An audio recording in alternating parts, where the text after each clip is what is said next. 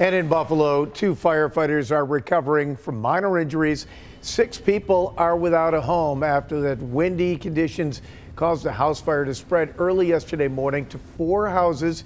The fire started on Fugeron Street around 3:15 a.m. yesterday. Investigators say flaming debris could be seen blowing through the air as 30-mile-an-hour gusts fed those flames. Firefighters battled the fire for hours. That led to an emergency demolition of one of the buildings.